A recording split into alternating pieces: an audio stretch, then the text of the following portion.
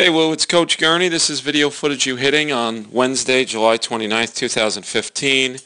And I've got you paired up with David Wright of the New York Mets because you guys have similar body types, and hopefully one day you'll be playing on TV like he is.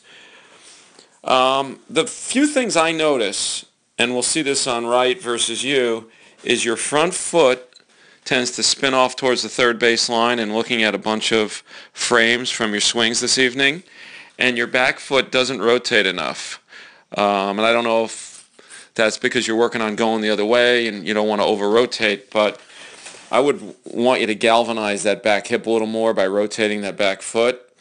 And then the head movement. And I don't know if that's because you're going with a longer stride and leg lift, but there's more head movement here than we want ideally. So let's play the tape so we can see the differences. Okay, so we see you both load, but already your foot's off the ground. Wright doesn't get his foot that far off the ground. In his load, he actually torques back, and you see you both have a nice high hands and back elbow position, which I think is good for torque, as long as you can get to the baseball without casting on that inside arm.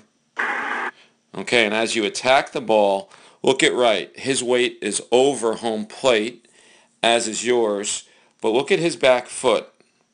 He gets that heel to the sky, and he rotates on that back leg, and we see that right here, and you really don't. So let's really work on rotating that back leg. In addition, look at his front foot. He does a great job of keeping that front foot balanced and closed, whereas you tend to spin off with that front foot towards the third base line. All right? His head and weight, as I want to stress, are going towards second base. As you see here, you tend to spin off towards third. You both have a very nice high finish, but his weight is more centered towards going to the right side, whereas yours is going towards the left side.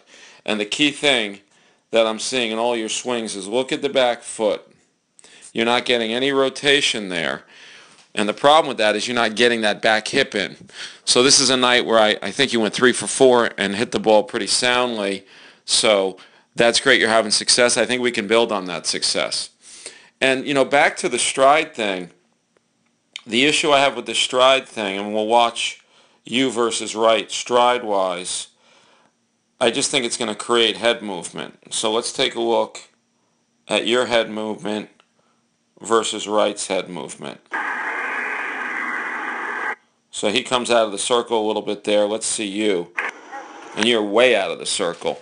So he's barely moved his head, and you're completely moved. And as you know, when guys are throwing 90 and have a vicious slider or some other nasty pitch, the more you move your head, the harder it is to see the ball consistently. So those are my quick things, and I wish you continued success and look forward to watching you develop in the coming months.